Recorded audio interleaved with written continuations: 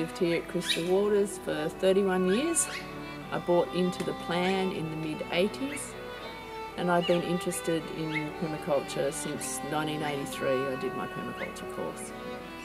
Permaculture to me is about designing things, gardens, orchards, organic agricultural systems, buildings, even financial systems, but also about designing social spaces as well, all kinds of spaces and places, and using common sense design principles that were based on nature.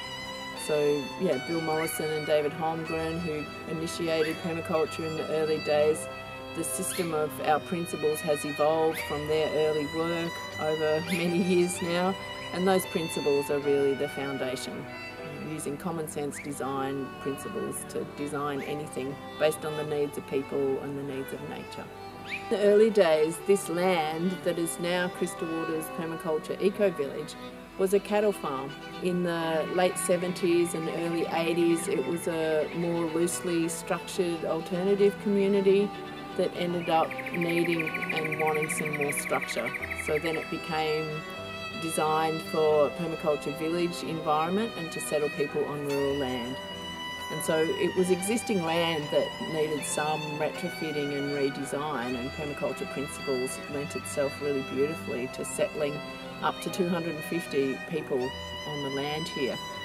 And part of the reason that it was such a good piece of land is that it has creeks and rivers on the boundaries. It had lots of sun-facing slopes, clean air, yeah, fantastic climate in the subtropics.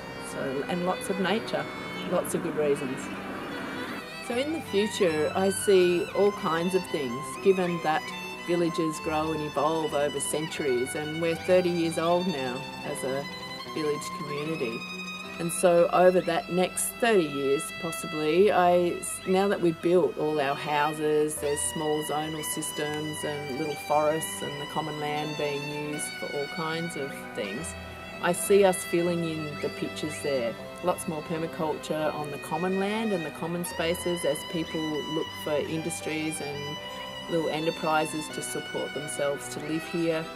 Lots more businesses thriving. We've got small tiny house business about to start up at Crystal Waters. We've also got an advanced permaculture school being designed and invented by a man here to use quite a bit of the common land within the co-op area here.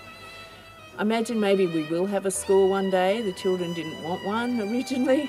They wanted to mix with other kids, but we might have more structures for that. And also I imagine a retirement space for people, lots of older people living here and wanting to grow old together in community.